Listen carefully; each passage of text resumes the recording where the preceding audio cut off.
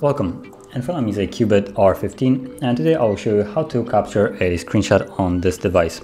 So begin by finding content that you want to capture. I'm just going to capture this home screen, and from here what you want to do is hold power key and volume down,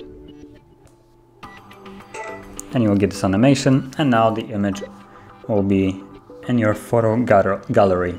So let's go into the gallery, like so. And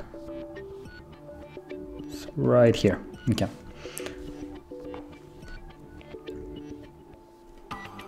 Now if you go to albums, you should have a album called screenshots, and there it is. So you can just tap on it, and here you will have all the screenshots that you have taken. For me it's just this one that I have taken just at this moment, and as you can see you can view it here, delete it, edit it, and share it. Just gonna remove it. So that is how you would capture a screenshot. And if you found this video helpful, don't forget to hit like, subscribe, and thanks for watching.